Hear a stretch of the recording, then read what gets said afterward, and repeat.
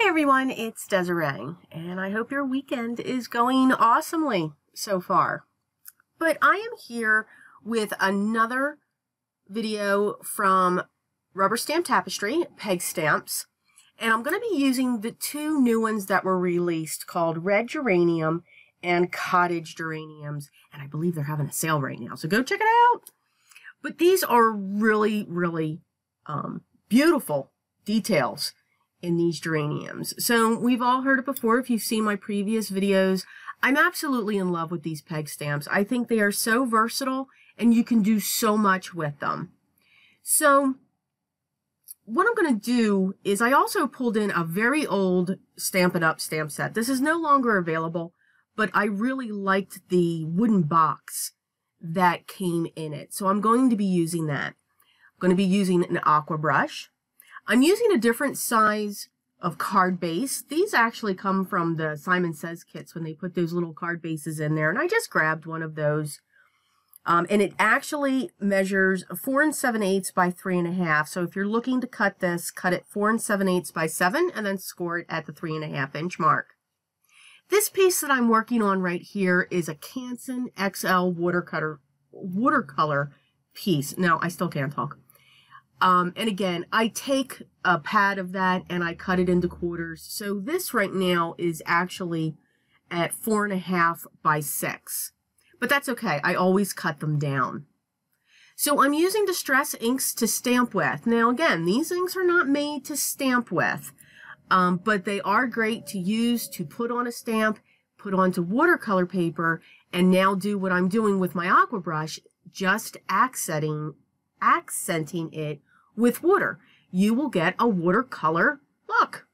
So again, you can get watercolor effects. You don't need to be a watercolor artist.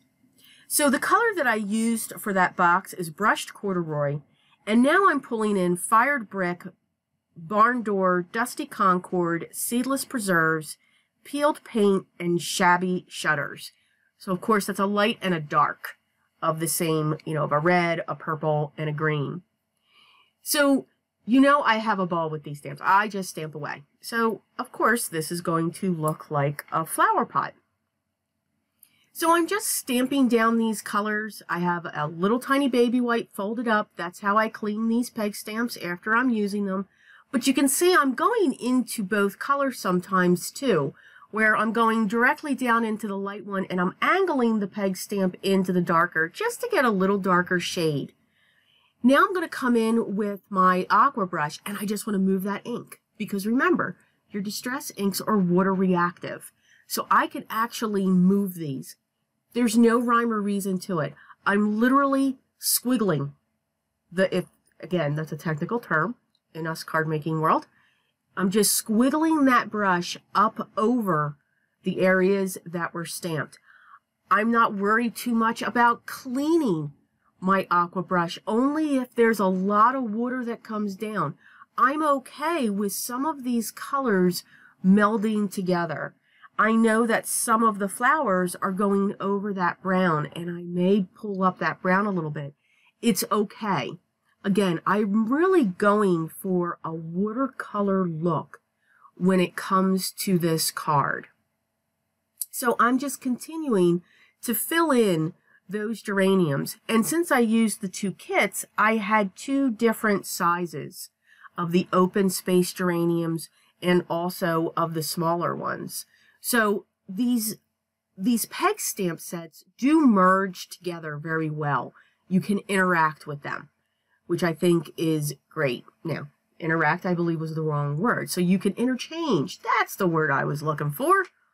Now I'm going to use the greens. So, of course, this is going to be the leaves that are part of this flower pot. So you have that fern-looking one where I use the very pale color, and now you actually have the geranium leaf vine a little bit, and I'm just placing that all throughout this piece. It could be a little busy, and I have to admit, when I first finished this, it looked busy to me. I'm like, oh, I shouldn't have stamped so much green. I shouldn't have done this. you know, again, we learn as we go. But I have to say, after it dried overnight and I stopped looking at it, I absolutely love this card now. So, again, don't always go with your first impressions. Walk away from it. Come back to it. But you can take those pointers in. I am using my heat gun to dry it and to set it. I've put a little bit of the brushed corduroy. Sometimes I just don't have a slick surface near me. So I just use a piece of watercolor paper and I just scratch some of the color down, and I'm picking it up with my aqua brush, my water brush. And I just wanted to ground this pot. Just needed to give it some grounding. I'm also putting a little bit of green in there. We get shadows. And I learned that from Lindsay, the Frugal Crafter, from watching her do her awesomely beautiful watercolor pictures. But she always tends to pull some of those colors down that she used, because we may not realize it, but we are seeing those shadows. And she explains it so much better. I encourage you to watch her watercolor videos. The stamp that I'm using here, just a note, actually came from a set that I got from a magazine. So I have no name for that. I am so sorry. I did use one of my Lawn Fawn stitch rectangle dies, and that cut measures 4.5 by 3 1/4. If you don't have that die, or you just want to cut a different panel. I did see, I'm in a distressing mood with vintage photo around the edges. I'm on a roll with it. So I did use that along the edges, just to make that stand up off of my card base. And you can see that there. And again, that's not when it dries. This is what it looked like when it dries. Sometimes, you know, the green, because we can never get our photos to go perfectly.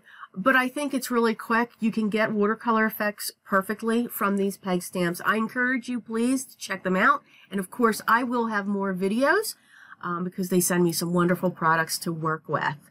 So if you like this video, hit the thumbs up. If you haven't subscribed, please do so. Hit that subscribe button down there. Stay up to date. We've got so much going on because I got myself fortunately involved in so much. And that, again, is because of you all. So thank you so much for supporting me. The products that I used will be listed down below. If you have a question, please leave that down below and I'll get back to you as soon as I can. Again, I hope you did enjoy this. There will be another technique video coming up, along with part 2 of the kit merge. Always remember, everyone, be creative.